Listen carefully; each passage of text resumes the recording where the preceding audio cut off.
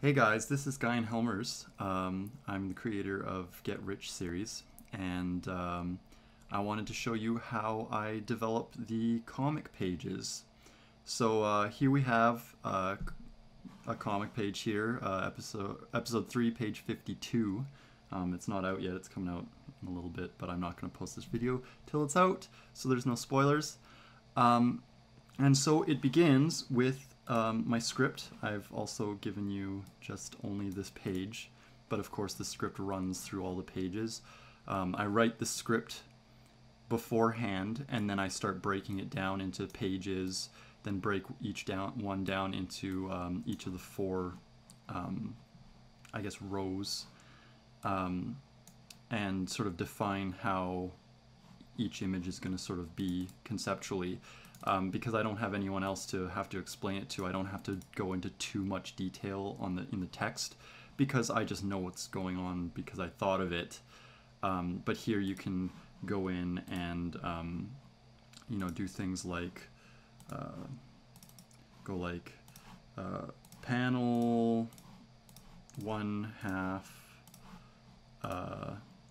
then colon, and then describe stuff that says, oh, their face is grizzled, you're looking at the back of their head, and then go panel 2/2, 2 out of 2, colon, and then more stuff about the next panel.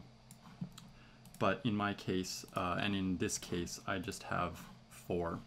Now, once I know from the script and what's going on and how many panels and how it's going to be presented, I fill this with, I've got a huge mess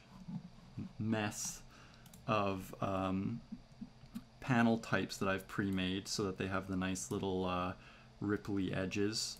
So there's the full, then there's the half, then there's 2/3 and 1/3, then there's triples, there's horizontals, there's quarters, sextuples, whatever. Then there's the tall.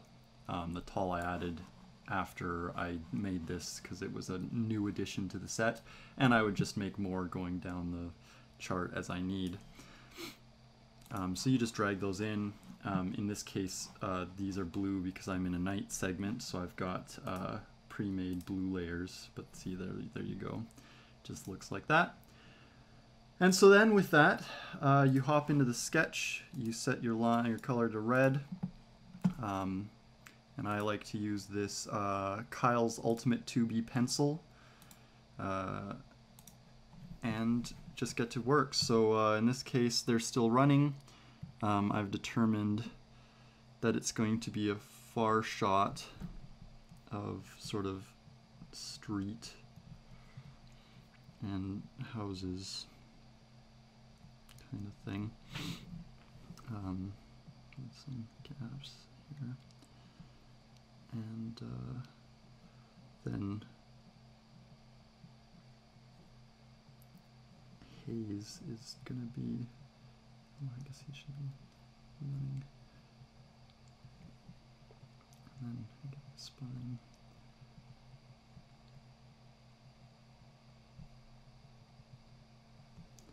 Get a really wide stride.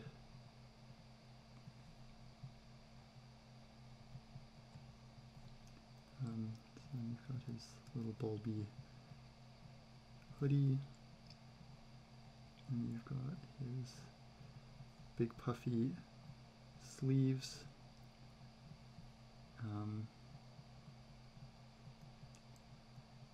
and it's running sort of that way.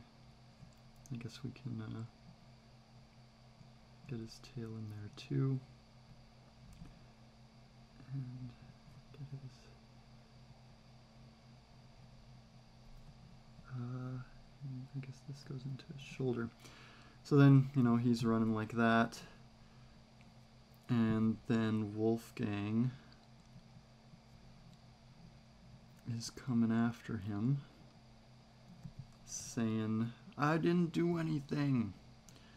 So then, just because I love that the humor of the anime ultra intense run, we're just going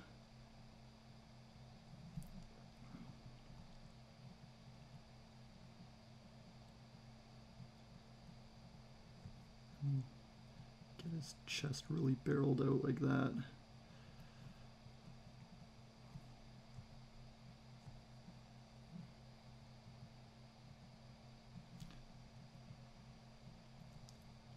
And then again, go for really broad strides. And I guess Wolfgang's just wearing his panties. So, and then I guess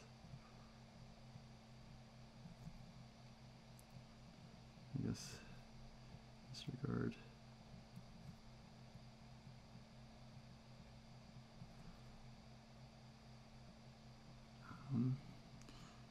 So then we've got that, you know, so it's got the general idea of how it all goes. You know, you've got the streets going like that, and maybe we could, you know, go for the street lines, go for the horizon in the back, which is, you know, a bunch of smaller houses, or at least houses that are farther away, and, you know, go for an apartment building back there. And then you get a little bit of sky, because of course they're in the city, right? So you got to appreciate that it's not how things, here we'll even go, oops, there we go. We'll even go with like a fence here. I think that's a smart way to do it. Good, so then he's yelling, or he's bawling, "I love you, man, how could you do this to me?" So we're gonna go for like nice foreground hand.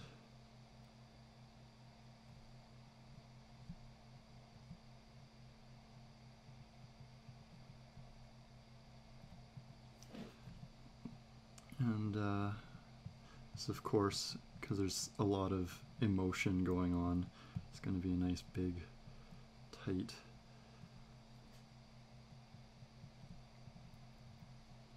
and then because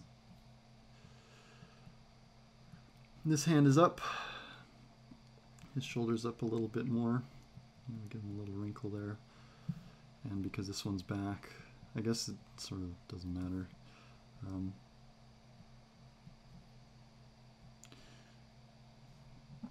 I'm being in too much of a rush here. Delete that. Actually, I'm going to just start over here. It's always best to start with the head. Of course, trying to do a circle that's too big for the square. In some instances, I'll free transform and make it smaller just a bit. Deselect brush.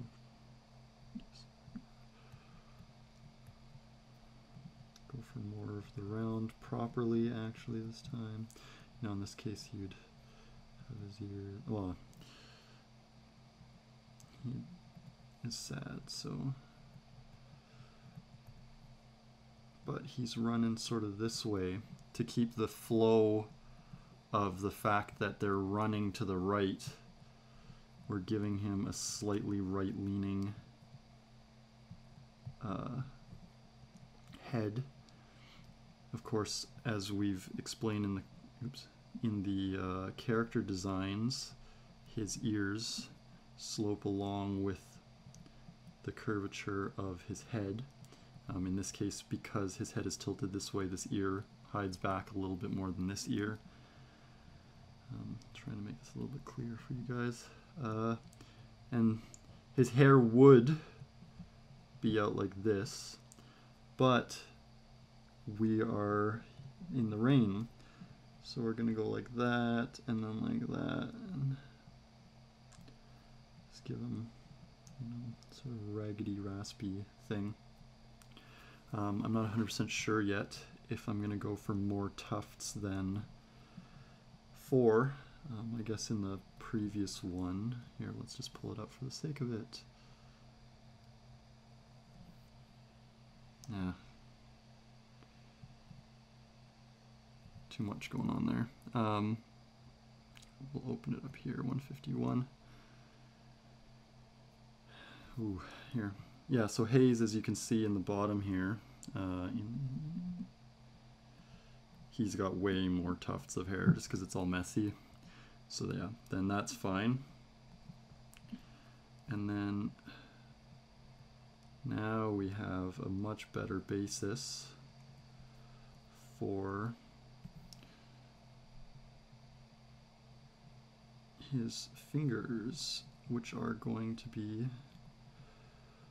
there's the ring finger, and then there's the,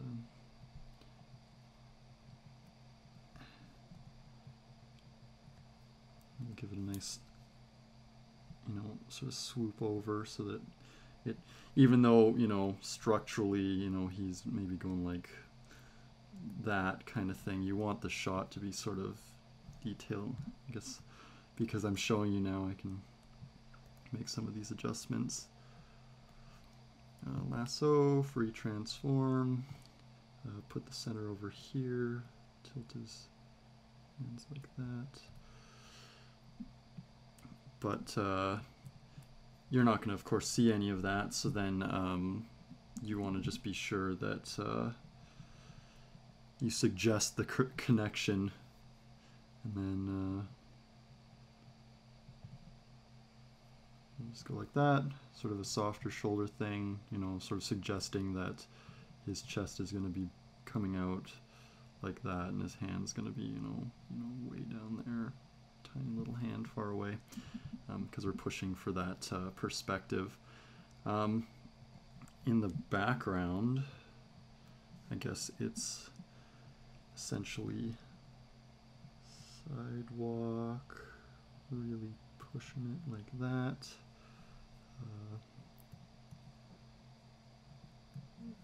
Houses, maybe like that, and then like houses in the background.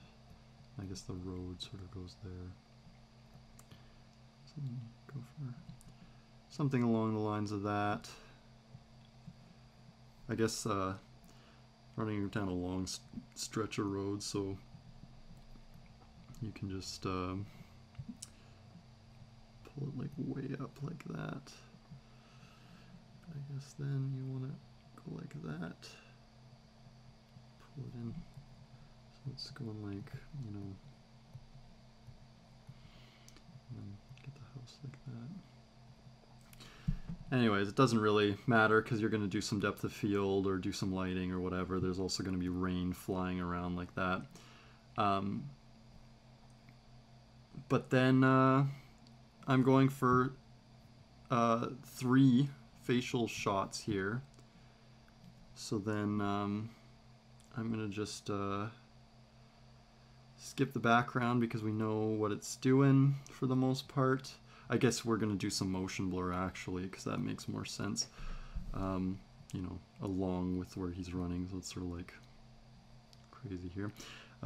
Copy, paste in place. It's going to way overlap the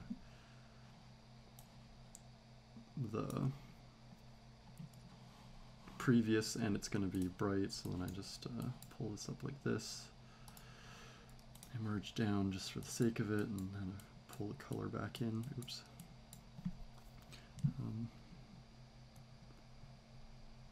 Cut that head part out a little bit, and then just for the sake of making it a nice quality one, we're going to pull this ear out just a bit more. Of course, no one's going to really notice here because, you know, why would they notice something so subtle? But you know you did it right, so maybe not quite that much. Here we go.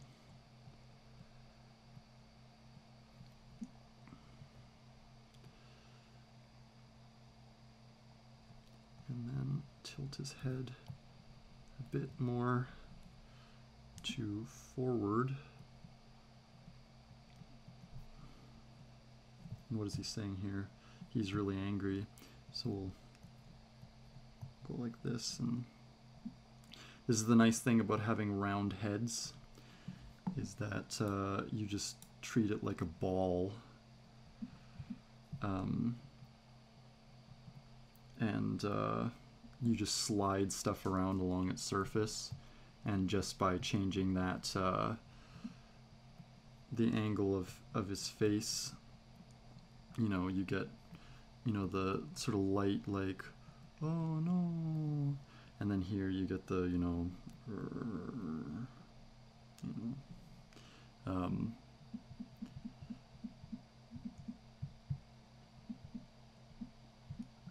but then, because we want to have some continuation of the, you know, what's going on here, we're gonna go with, I guess, because of course we're tilted, we're looking sort of that way at him, you know, oh, I guess more like that. So then, you know, the box is like going like, oops, like that, sort of.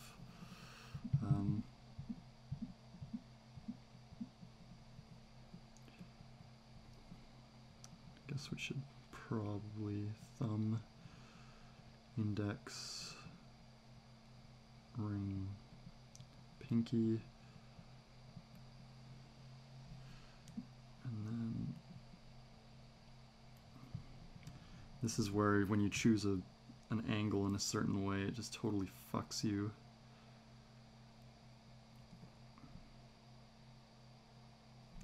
No.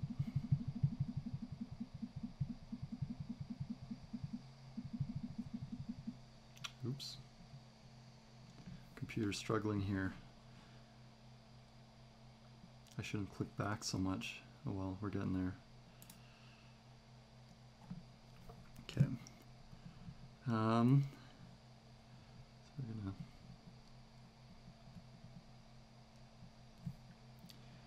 change his to a sort of the softer, and then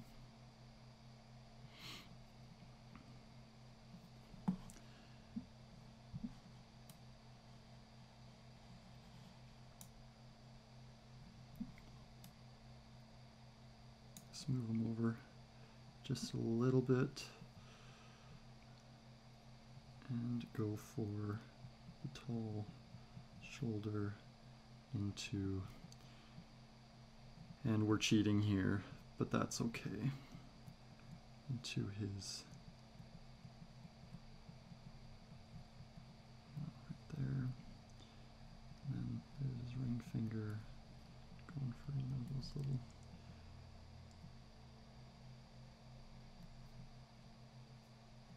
and then for the last one we'll keep that hand again, and we're going, oops,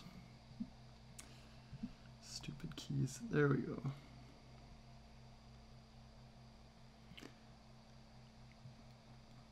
And we're going to, oops, actually get the whole image, there we go. Copy, paste in place, move that down, shift it down,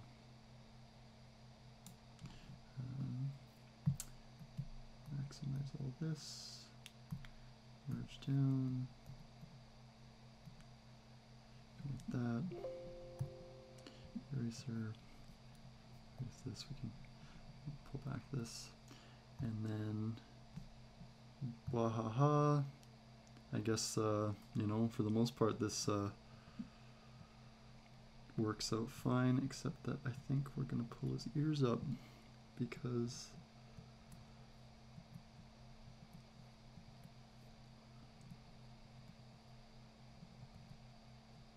and we'll go at the corners like that. Maybe not so far tilted. Get rid of that guy. Not so far. There we go. That's a good one.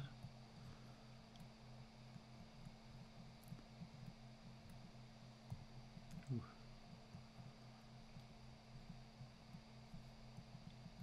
There we go. So now Wolfgang is going through a slew of emotions as you chain through. And then basically using the principles of my character designs, you do all these characters. So in the first folder, i.e. panel 1, you know, I'd switch to my regular brush, go pressure, do flow, blah blah blah. Increase my brush size. Oops. Go to below my dark layer and put in a Wolfgang. Oops. Never done that before. Here we go. Put in a Wolfgang and put in a haze. As you can see down here, it's just slamming out those layers. And of course I would have a BG layer or folder, and that's where, you know, you go in and you do, let's see, you'd go sidewalk. I'm not going to go, you know, full-fledged here. And then there's the road, which is a different tone. You want the sidewalk to have its little bit of depth. So then you'd go and you'd make a somewhat darker sidewalk layer or tone and just run along the edge of the sidewalk color. Of course those are the closest, so then you make a layer at the bottom, and I'll just use my brick here, and you go for a brick house. I'll just do these brick houses here.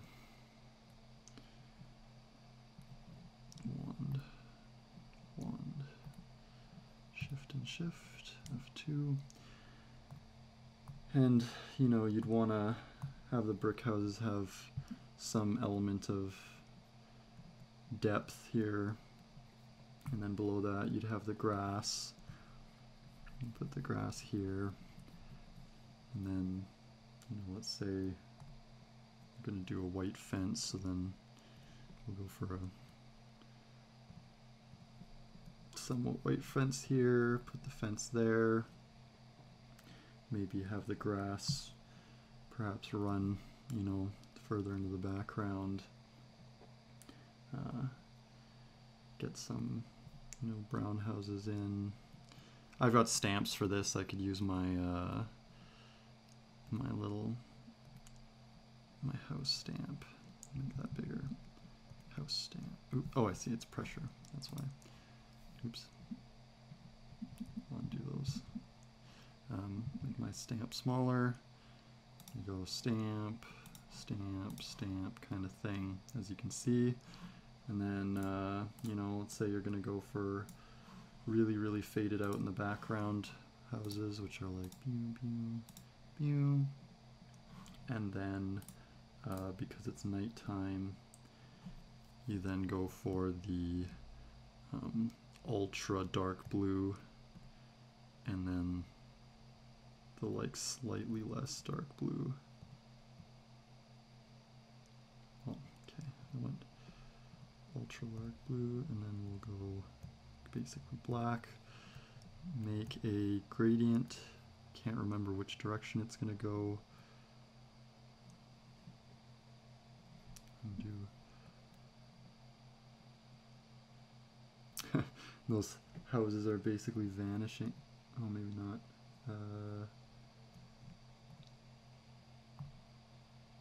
I see. Go for that. And there you go. So then you've got the background. Obviously, I'm not going to keep this for the final one. And then, you know, follow the character design. So you hit the skin for Wolfgang, you go in, you take your brush, you change it from the house to not the house, so your regular one.